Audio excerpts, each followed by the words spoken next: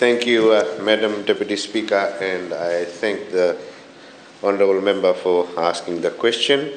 Madam Deputy Speaker, it is my pleasure to update Parliament on the Memorandum of Understanding that my Ministry signed on 9th August 2024 with the International Organization for Migration, or IOM. Madam Deputy Speaker, the coalition government is committed to reviewing and modernizing critical national legislations and policies related to employment, including labour mobility. These reviews include the Employment Relations Act, our OHS regulations, and the National Employment Policy 2018.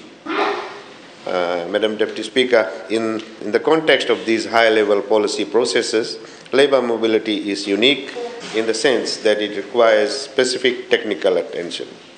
As such, it is proposed to leverage the existing processes to develop a national labour mobility policy which would complement the national employment policy and other employment policies. The proposed policy would outline the key priorities, approaches for the governance of labour mobility, both incoming and outgoing.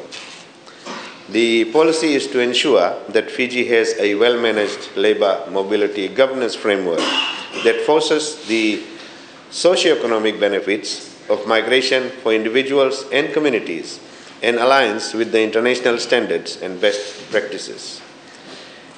Madam Deputy Speaker, the signing of this Memorandum of Understanding between our Ministry and IOM is a testament of our commitment to collaborative efforts in addressing labour mobility challenges and turning them into opportunities. It will enable us to benefit from technical assistance provided by the IOM towards the protection of migrant worker rights, conduct researches, and build capacity on gathering labour migration data.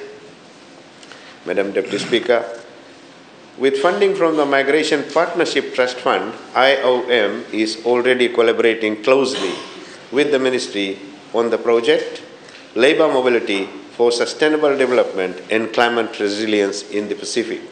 This initiative is being carried out in collaboration with the International Labour Organization. Madam Deputy Speaker, IOM will help Fiji build its national labour mobility policy and strategy as part of this project. I wish to thank the IOM for their assistance and dedication towards the Fiji government in sharing their experiences and resources to improve Fiji's labour mobility programs and efforts. Madam Deputy Speaker, this collaborative approach to have an MOU was also discussed during our stakeholders meeting, and these stakeholders are Ministry of Education, Ministry of Finance, Office of the Prime Minister, and Office of the Solicitor General.